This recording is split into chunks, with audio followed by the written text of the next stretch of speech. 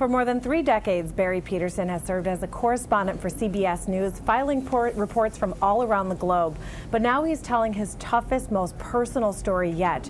In 2005, Barry's wife, Jan, was diagnosed with early-onset Alzheimer's disease, and he has chronicled his struggle to care for her and his equally painful decision to start a new relationship. His new book is called Jan's Story, Love Lost to the Long Goodbye of Alzheimer's. And joining us now is Barry Petersen. Thank you, Barry, for being here with us. In 2005, your wife, Jan, who was a vibrant woman, a very successful news anchor and reporter for CBS, CNN, ABC, she had done it all. She's diagnosed with early-onset Alzheimer's. What age was she, and what was your first reaction? She was diagnosed at 55, but we later went back and kind of thought about it and decided the first changes had really started when she was only 40 years old.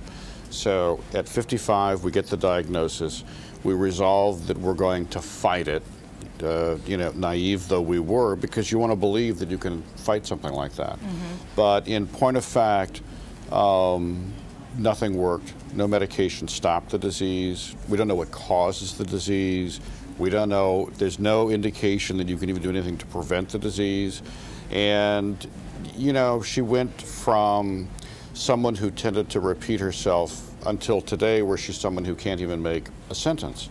But she's still a vibrant, vivacious person.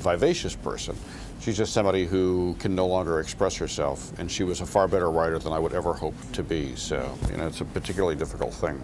And looking back before the diagnosis, do you see things that you may have missed, signs that you kind of misjudged, or were there any signs of this?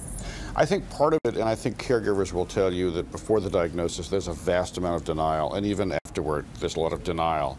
Before the diagnosis, back when she was in her 40s, I could see her ambition was kind of slipping a little bit. She didn't really want to do the kind of things or find the kind of jobs that she had sought before. And she tended to be home a lot, which should have been my clue. I'd call any time of the day, and she'd often be home. I'm reading a magazine or something like that. We were living in London at the time. She loved museums. She rarely went to a museum. She loved being around people. She hadn't really developed any friendships. And it probably should have clued me in some way that this was not right. Something was wrong here. But, being a guy, being a husband, being the person who loved her, I thought it was just great, because she was home when I called, and I'm in the office when I called, or if I'm on a story when I called, or that kind of thing. Without ever revolving around you. Yeah, right. Without ever putting it all together, that this was really probably not a good sign. So things started to progress, and then the diagnosis came. So it was little things that she was forgetting. Now it was suddenly big things like driving, and is that how it... It's funny, the diagnosis came after a 3-day bout where I say she basically walked into Alzheimer's. I went to work in the morning, came back in the afternoon, and she was gone. She was like hearing voices. She did something extraordinary, which is really hard to do. She made a sentence with all the words, but the words were out of order. She would come to bed at night and she'd put on her street clothes, not pajamas. Turned the stove on to cook something full high, walked in and said, "I think I'll take a nap now." So I'm like terrified about all of this. And when that was over, she kind of snapped out of it for a while, and it seemed as if she didn't even remember what had happened. But I could see the changes were coming, and they come rapidly. Early onset, researchers believe, is more virulent even than Alzheimer's disease that strikes at a later age. Mm-hmm. There's no good Alzheimer's, obviously, but early tends to go faster. Mm-hmm. And let's fast forward to now. How do you care for her, care for yourself? What have you done in your life to make this process livable? Well, I go see her. She's in a facility in Denver where we live, and her mother sent me the most amazing email and said, after we'd put Jan into an assisted living facility, and said, Jan's not really with us anymore, and you, Barry, should think about maybe it's time to have another relationship. So I reached out. I met someone I think is actually wonderfully extraordinary. This is Mary, This is Mary Nell, and she goes with me on each visit. And when she shows up, Jan throws her arms open and says, Mary Nell. And I think that's wonderful. But the important thing of this is that Mary Nell has become a co-caregiver, and together we really include Jan. So we call ourselves, you know, there we are, the family of three. And I think that there's always going to be room for Jan. We're going to watch over Jan, we're going to take care of Jan.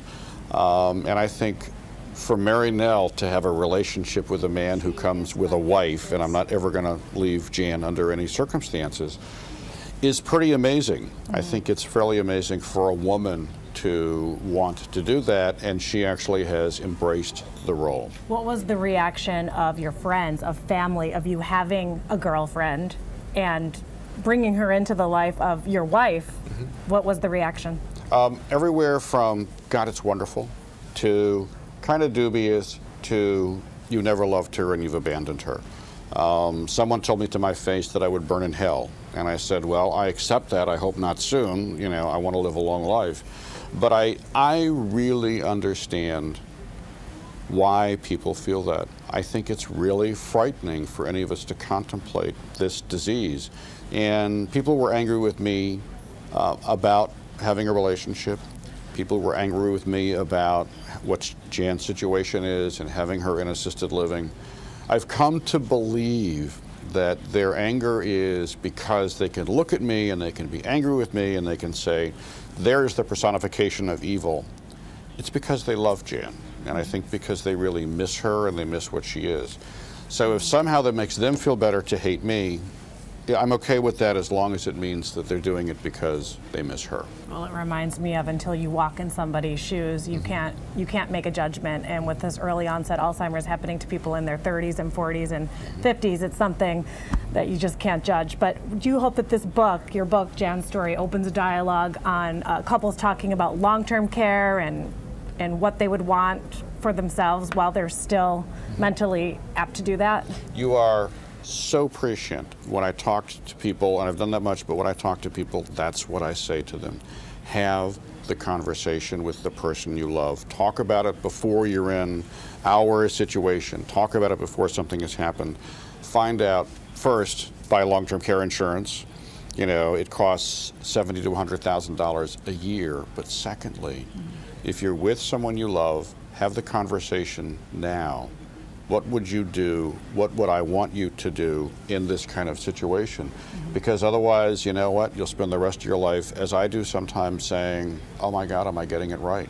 Am I doing the right thing? Am I doing the right thing for Jan? Am I doing the right thing for me? Am I doing the right thing for Mary Nell? You know, and these are all things that if there had been a conversation, I would have learned more and probably felt a lot better about how all of this basically unfolded. Okay, Barry Petersen, CBS News correspondent and author of Jan's Story, thank you so much for sharing your story. Thank you for having me.